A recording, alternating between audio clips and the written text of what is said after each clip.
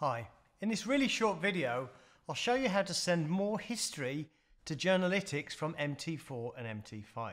Now if you've already been sending data there, before you do this it's a good idea to delete the database in the Jigsaw daytradr app first. To do that, go to My Documents, Jigsaw Trading, Database and find this file here, jigsawtradingpnl.sdf, and delete it. And you'll need to do that while the daytradr app isn't running.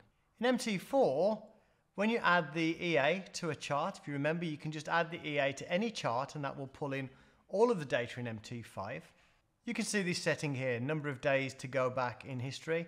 I'm going to set that to 180 to get about 6 months history.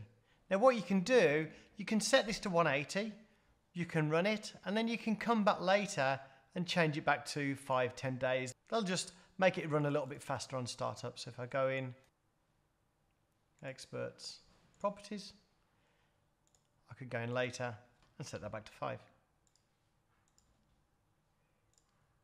In MT5, exactly the same thing. I can see the EA here is JT Journalytix MT5, drag that onto a chart. The only difference here is it might open up on the dependencies tab first. I go to inputs, same thing, 180 days.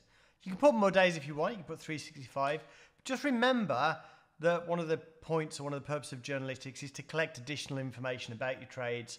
That additional information isn't going to be there for your historical trades.